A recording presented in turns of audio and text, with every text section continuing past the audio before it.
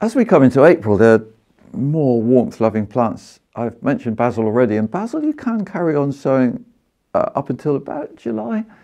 A big one that comes along nicely in April is cucumber, but not too early.